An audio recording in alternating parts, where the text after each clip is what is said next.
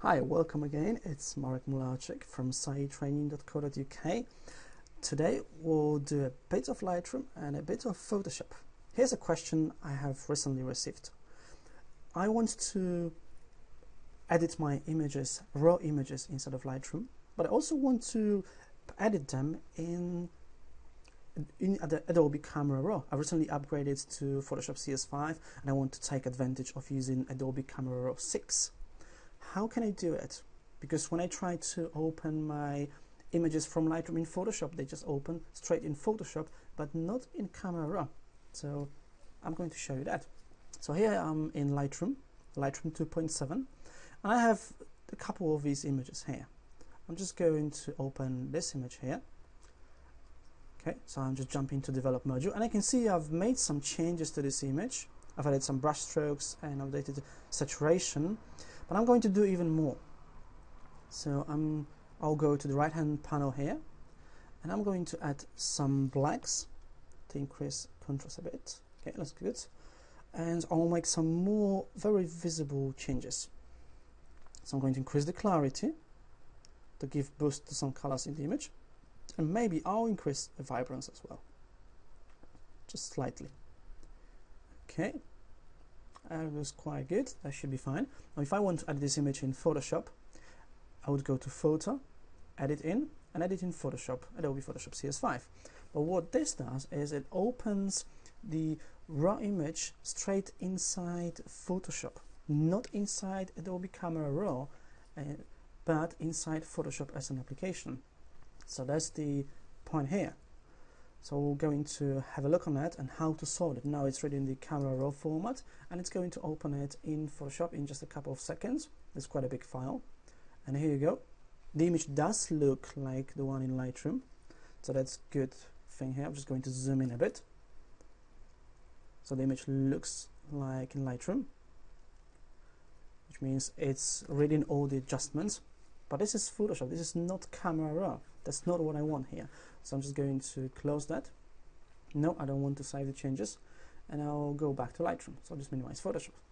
Now here's the trick. What we need to do here is we need to export the image from Lightroom and then open it in Adobe Camera Raw.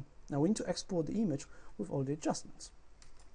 And we'll compare that with the Camera Raw in Photoshop. And you'll see how Camera can also read all these values here and set the sliders in exactly the same positions. So here you go. Now we're going to import this image. So I'll go back to my library panel. I'll just going to export this one image. So I'll select this image here and I'll click on export button to export it. Now the export dialog box comes out, and what I want to do, I want to burn the full size. That's fine. I'm going to change it anyway, so it doesn't really matter which option I use here. I don't want to put it on a CD or DVD, I want to put it on a hard drive. So select files on disk, and I want to put it on my desktop. So I'll just select the desktop here and just press OK. So it's easy to find. I don't want to put it in a subfolder, so I'm going to deselect it.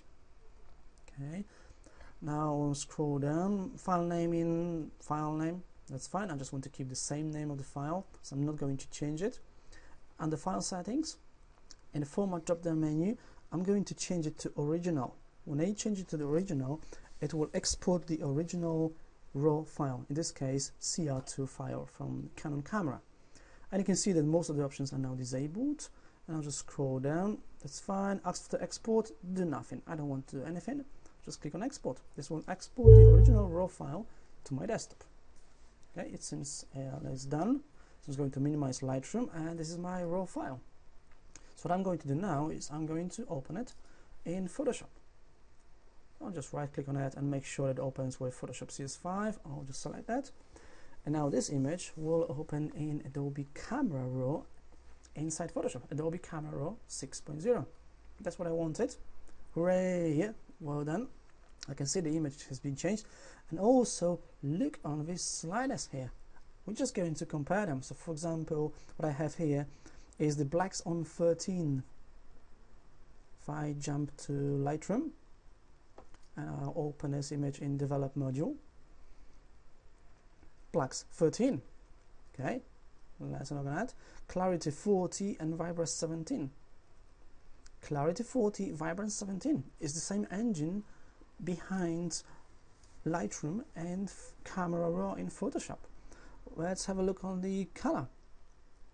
Plus 13 for the tint. And in here, plus 13 for the tint as well. A temperature 4850 kelvins, 4850 kelvins.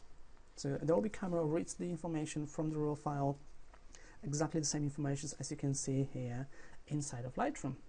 Okay, so let's go back to Photoshop, and I'm just going to close it. I don't want to make any changes, I just wanted to show how we can open these images. So just click on Cancel and back to Lightroom.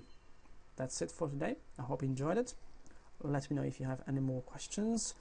This is Marek Mularczyk from sitetraining.co.uk. You can find more information on my blog as well, Photoshop Lightroom bridge.co.uk, and see you next time.